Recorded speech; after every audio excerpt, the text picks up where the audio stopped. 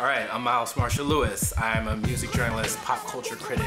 I've interviewed Michelle Obama, Prince, The Roots, Kendrick Lamar. I've got 3 books out, a memoir about growing up in the Bronx.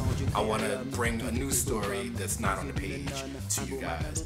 Welcome to Radikal, the savoir-faire French hip-hop. I lived in Paris from 2004 to 2011, and when I first got there, I discovered French hip-hop culture through the pages of Radikal Magazine, which is like their version of Vibe or XXL or The Source, magazines that I've all written for here. And while I was there, French hip-hop jumped out at me like, you know, whoa.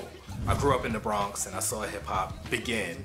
So I was like, wow, I should bring this to the masses and like do a documentary. In 2011, I started to film this, and we tracked down the old editors-in-chief of the magazine and some of the rappers that were on the cover, like Solo and Disease La Peste and Assassin and I Am and Booba.